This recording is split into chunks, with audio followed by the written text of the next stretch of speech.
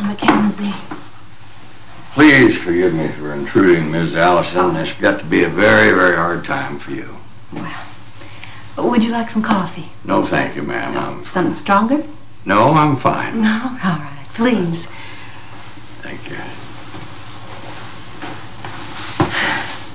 Never prepared for things like this, are we? Murder. It happens to other people. People we don't know. I still expect Ryan to come through that door. Yes, ma'am. His friends and colleagues have been so wonderful to me. They've sent letters and cards and stopped by to see me. I've given each one of them something of Ryan's to remember him by. Well, wasn't that thoughtful? How can you defend Karen Richards?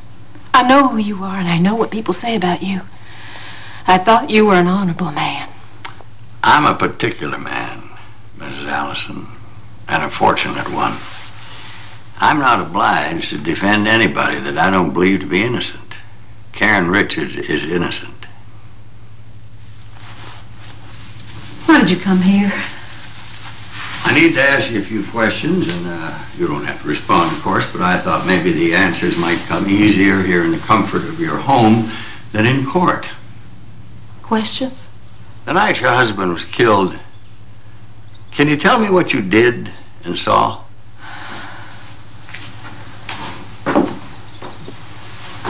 I went to Ryan's office, and I was with him from 9:30 to just before 10. When did you see Miss Richards? As I was driving away from the State House. From the parking lot? Yes. Well, you must have got a good look at her. That lot's very brightly lit. That's right.